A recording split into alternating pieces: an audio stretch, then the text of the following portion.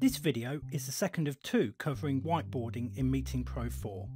In this video we're going to look at some of the extended features of whiteboarding, such as grouping and locking objects, inserting text and images, and creating objects which are links to web pages or files.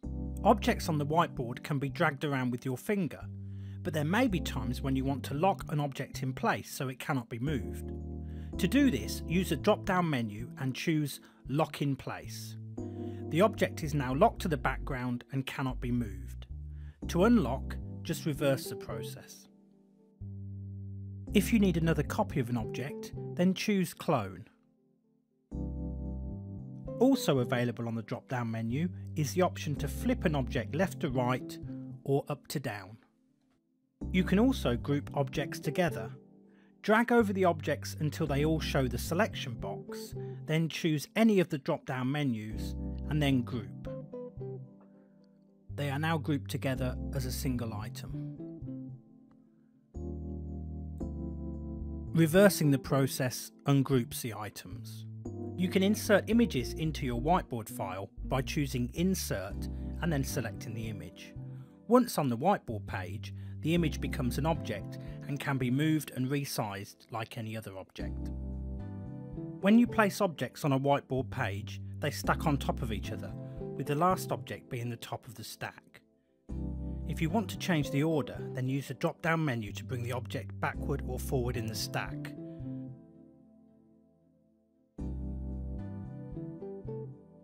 Sometimes you may want to capture an image from another program on your computer and insert it into the whiteboard. This is achieved with the Capture tool. To capture this image, opt for the rectangular selection and touch and drag over the image.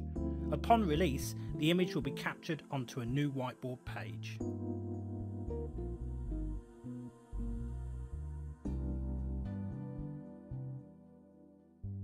If you need to capture part of an image which is an irregular shape, as in this case where I only want the green trainer from this montage, opt for the freehand tool and trace around the part of the image you need.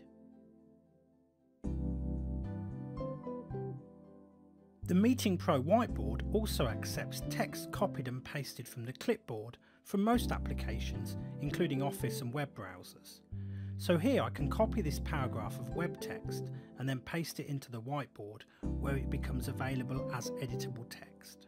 Objects on the whiteboard page can also act as links. These can either be to web addresses or to files on your computer, which you can open directly from your whiteboard. This is very useful because your whiteboard file can contain many different types of file, all of which can be kept inside the single FCW file. To add a link, choose the object you are linking to. In this case, I want the text labelled The Brief to open a PowerPoint presentation. From the drop-down menu, choose Link and then navigate to the file on your computer. To embed the file within the whiteboard file, leave the default as Copy of File. If you don't want this, then choose Shortcut to File, but then you cannot move the link file or the link will be broken. And if you share the whiteboard file with anybody else, the link won't work. This is why the copy of file is the best option in most cases. Once the link has been created, you will notice a paperclip.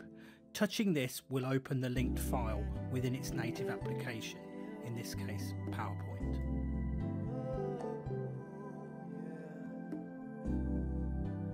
You can also create links from whiteboard pages to web addresses. Here, I want the title of this article to link to the original on the web. First, I go to the web page and copy the URL onto the clipboard.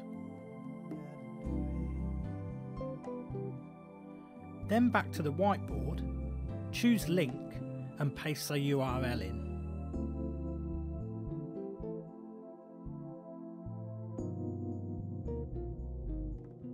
Web links appear as blue globes and a single touch takes you straight to that web page.